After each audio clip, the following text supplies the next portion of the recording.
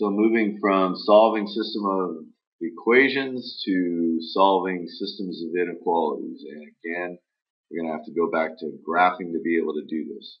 Again, this is a Algebra 1 concept, so today is going to pretty much be review. We'll look at a couple of different turns and twists on it, but for the most part, you've done all this before.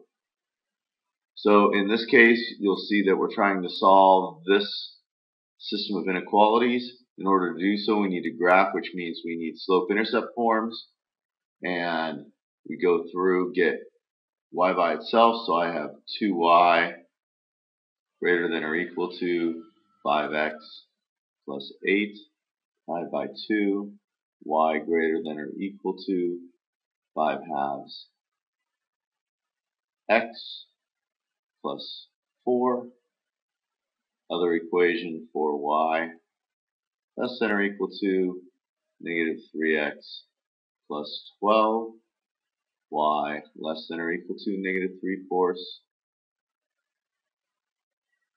x plus 3. Take sample points, 0, 0. In both cases, we get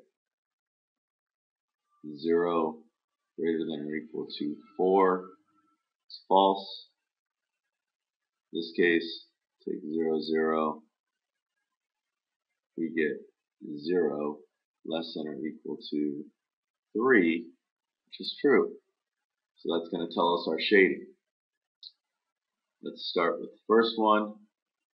We'll graph this by going up to 4, going up 5, over 2,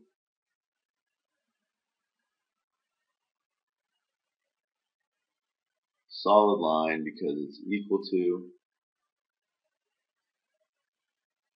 Sample point of 0, 0 yielded a false answer, therefore we shade to the opposite side. In this case, we go up to 3,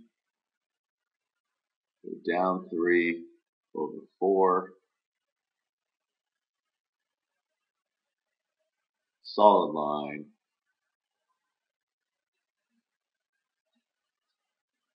zero, 0 is my sample. It ended up being true, so I shade towards 0, 0. And this right here is my double shaded region, which means any point in this region satisfies both the inequalities. Here we go again. This is already in slope-intercept form for us, but you'll notice there are no equal signs, therefore I'm going to have to use dotted lines.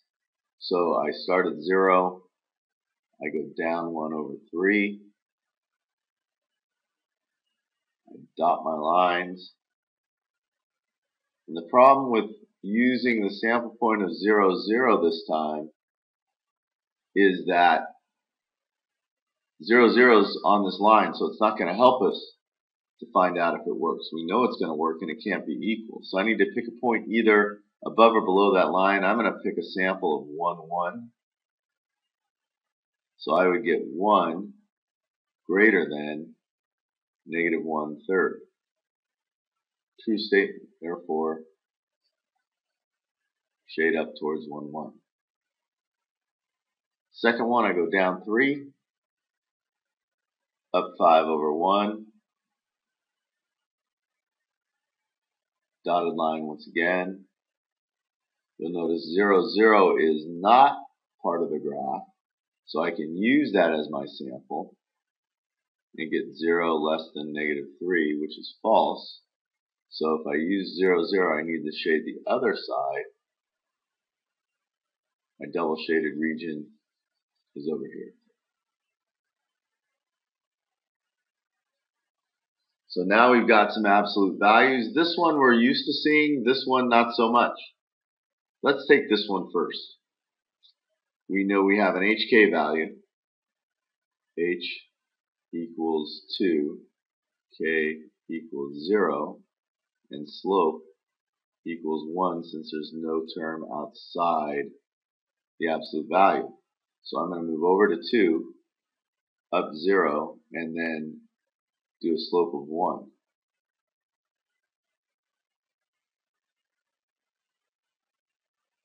equal to, go ahead and solid line it. Sample point is 0, 0.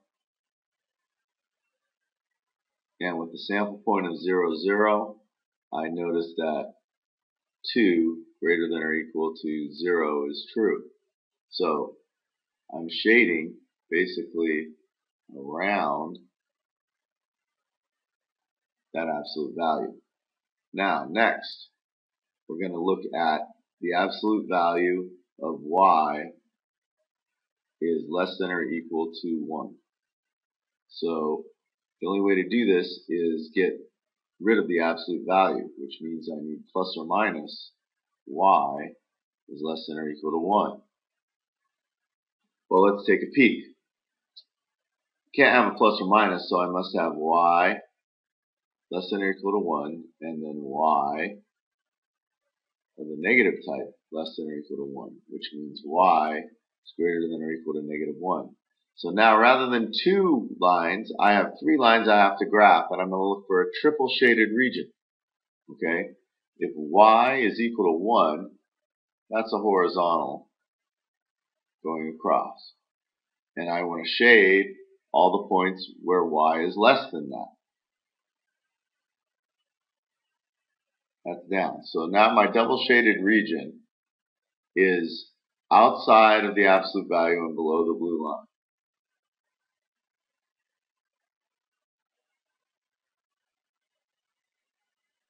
Let's graph this last one. Here's negative 1.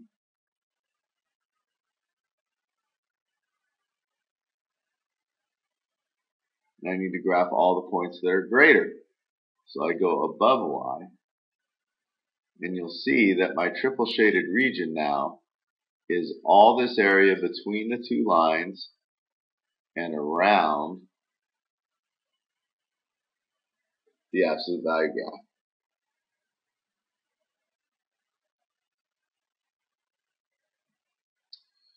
Next, we're going to talk about vertices of a closed region.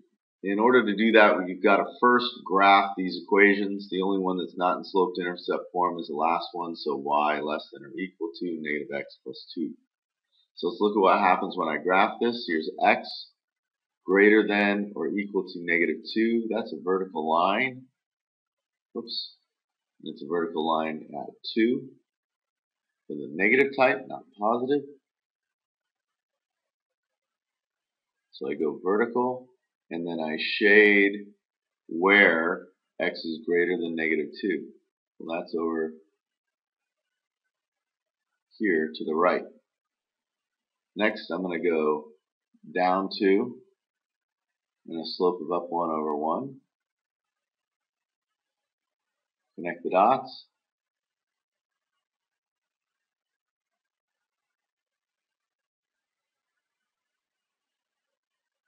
And shade where y is greater than, I'm going to pick my sample point of 0, 0. And I have 0 greater than or equal to negative 2, which is true. So this is going to shade up here. Notice my double shaded region's in here right now. And then my last graph, let's go up 2, down 1 over 1 a couple of times.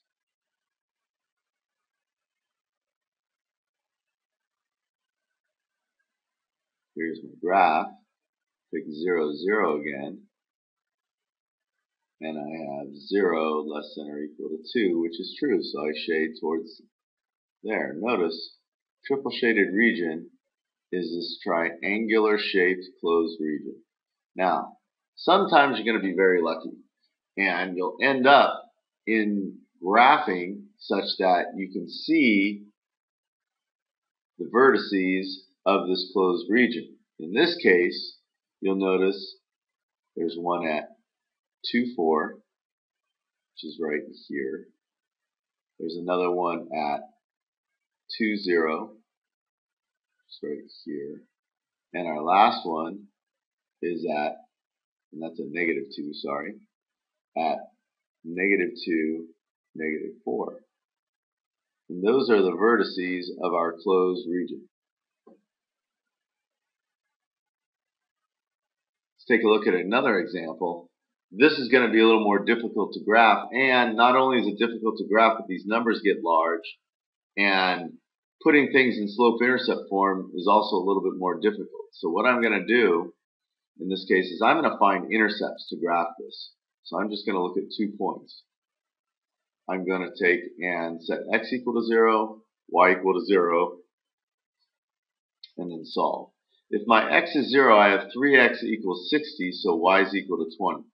And if my y is equal to 0, I have 2x equals 60, so x equals 30. All right? If I were to label these, let's go by 5s. So here's 10, 20, 30, 40, 50, and 60. Likewise over here, every 2 will be 10, 20, 30, 40, 50, and 60. Great. So, now in this case, we start graphing, and my first graph is at 0, 20, and 30, 0. So I'll graph that. I'll check a sample point of 0, 0. 0 plus 0 less than 60, true, so it shades down here. Next, x and y intercepts. Plug in a 0 for x, y is 28. Plug in a 0 for y, x is 14. 14 is right around here. And 28 is somewhere around here. Connect the dots. You'll see this is not super accurate, and there's no way I can tell that those hit on an exact spot. All right. And we shade. 0 plus 0 is less than 28, so we shade in between here. Double shaded region is this little region here. Last, let's just do this in black.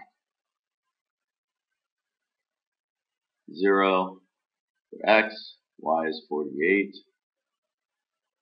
0 for y, x is 12. So at 12, which is right around here,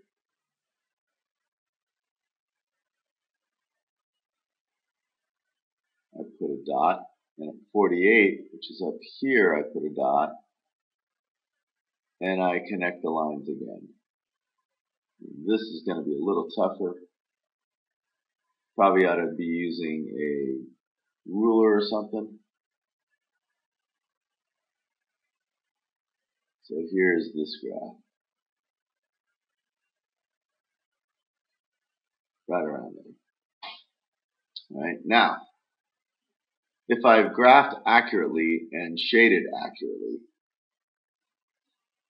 then I know that this triple shaded region here lies in this area because I know x is greater than 0 and y is greater than 0, so it's somewhere in here.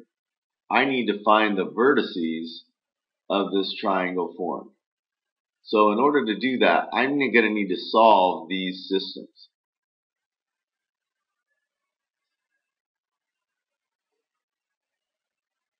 So to solve these systems, we did this in our last lesson. We can use elimination to do that. So I'm going to call this 1, 2, 3. I know for a fact that my point right here is 0, 20. I also know that my most inside point is 10, 0.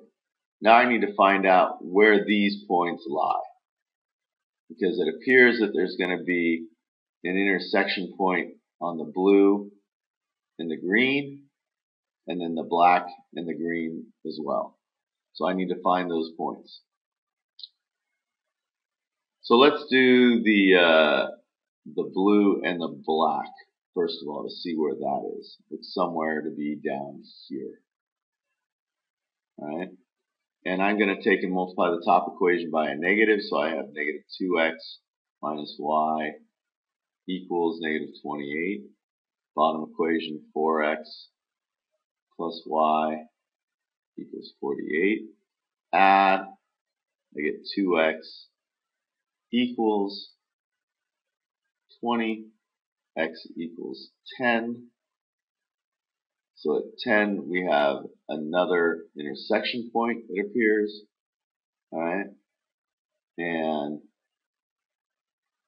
actually this point right here is not 10, it's the y-intercept of 12, sorry.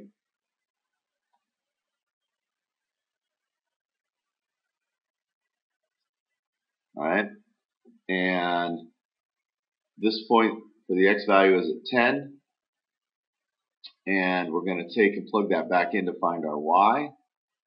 So I have 40 plus y equals 48, and y equals total of 8. So we have one intersection point at 8, sorry, at 10, 8. And that's going to be right here, the blue and the black. Next, I'm going to need to find the intersection of probably the blue and the green. That looks like it's inside that double shaded region. It looks like the black and the green intersect outside that triple shaded region. So the blue and the green are 1 and 2. So in this case, I'm going to keep the top equation the same. Multiply the bottom equation by negative 1.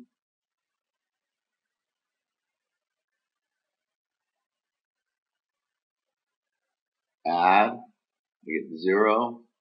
2y is equal to 32. Y is equal to 16. If y is equal to 16, I can plug back in. I have 2x plus 3 times 16 is 60. 2x equals, this is 48, bring that over. It's 12 and x equals 6. So at 6, 16, I have another intersection point right here.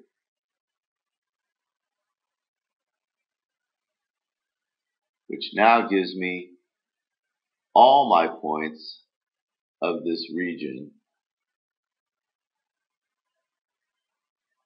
here. 0, 0, 12, 0, 0, 20, 6, 16, and finally 10 and 8.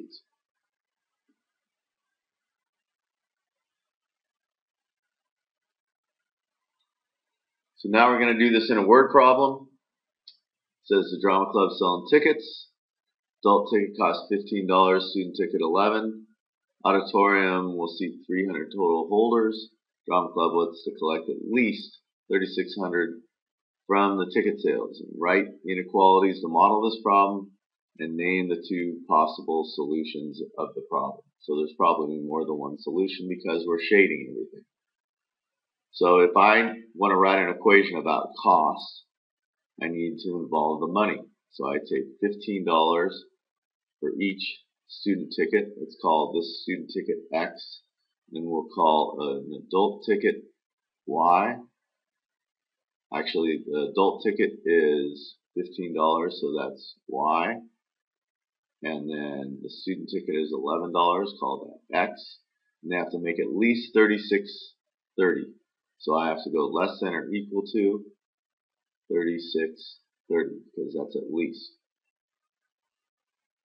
And I'll change my mind on that again and call that greater than or equal to because I could make more than $36.30.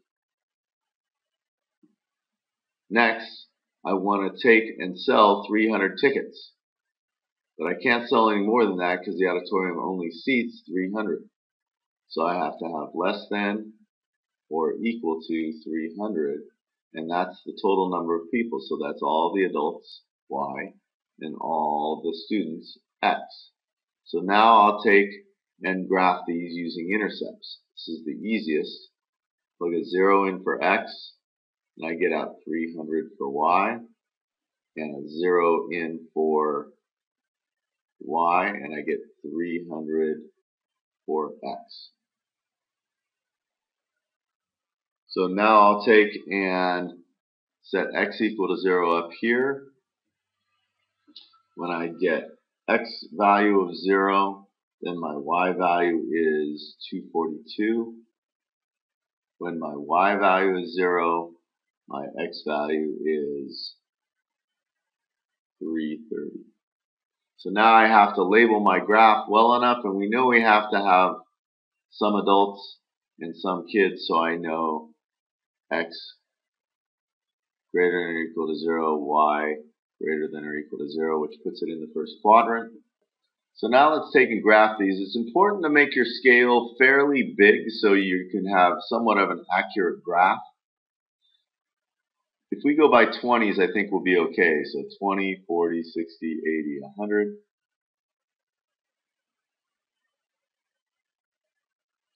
It's 200, 20, 40, 60, 80. It's 300, 20, 40, 60, 80, 400. Again, 1, 2, 3, 4, 100, 200, 300, and 400. So now I'm going to graph. We're going to graph 242, somewhat right around here, and 330, right around here. Let's go ahead and draw a line.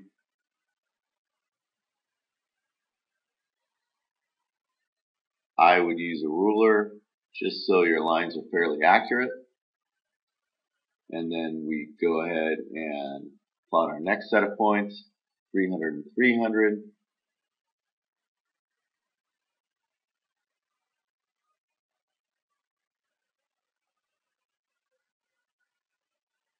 Plot that graph.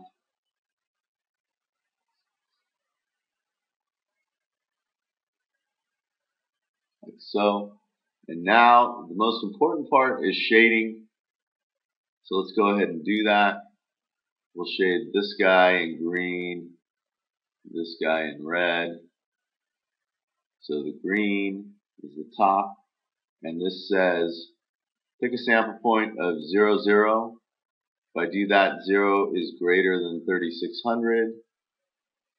That's false. So that means the shade's above.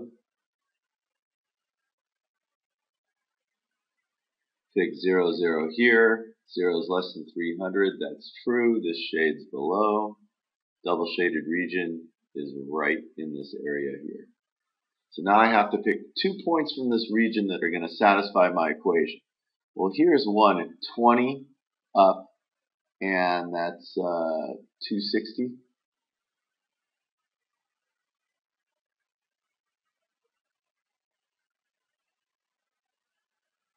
Let's find another one. Here looks like another one. That's looks like 80 over and 200 up. So these points should satisfy that equation. Clearly, there's less than 300 in the first one and the second one. So it satisfies both of these bottoms. Now I got to make sure the cache is correct. So I'm going to need to go